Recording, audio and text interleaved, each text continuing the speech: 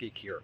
I just bought a new townhome and it has ants, it has large roaches, spiders, and silverfish. Why is that? All right, so brand new construction, and you're thinking it shouldn't have any bugs. It's brand new. Well, this has been exposed to the weather for 10, 12 months. Not to mention that every single product that is being brought in to this construction is being brought in from a warehouse where we don't know what the chain of custody is and why and how they're controlling bugs in those warehouses. And every single material was bought in from a lumber yard, which has bugs outside.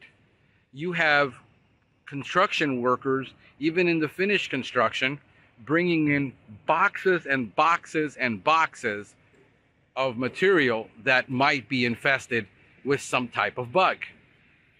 And then you add water to that and food that they're leaving behind, their bags, and the doors and windows are open during the summer months where it's pouring here.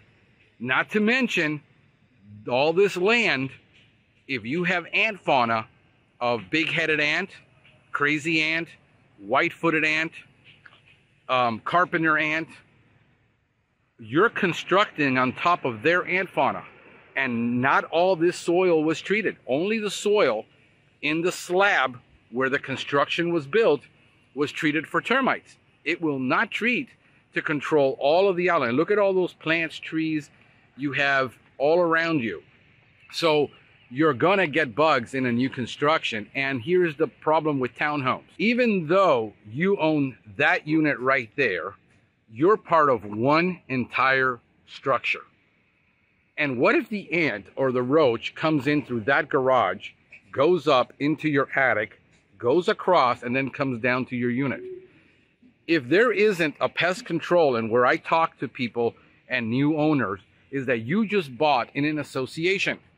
Well, the association isn't doing pest control in all of the common areas on a regular basis, and it's not going to happen until they turn over 80% of this over to the association.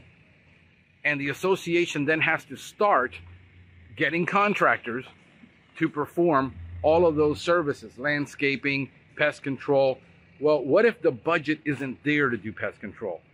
Who's going to be responsible for every single piece of common area? And now you have homeowners doing their own pest control, not understanding ant biology, and they're making the problem worse. Hey, I hope this video has been helpful to you. If it has, do me a favor. Give it a thumbs up, subscribe to the channel below.